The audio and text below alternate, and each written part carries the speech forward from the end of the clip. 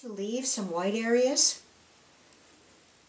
because then you can go in and do what you want to do with a pure color. I love to use what I have on my brush.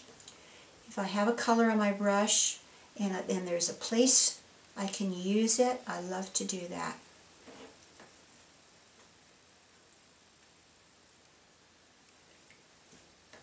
Okay. I'm taking some water because I'm going to make like a tinted area of the same color, but it looks quite different when it's tinted.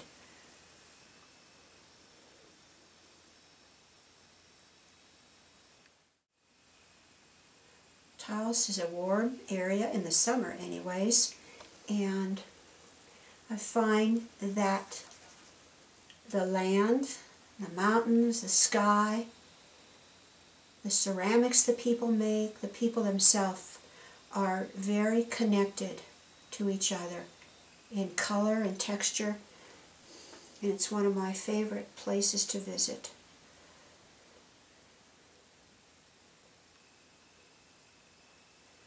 I take sketches, I do paintings when I'm there, and it really is quite a lovely place.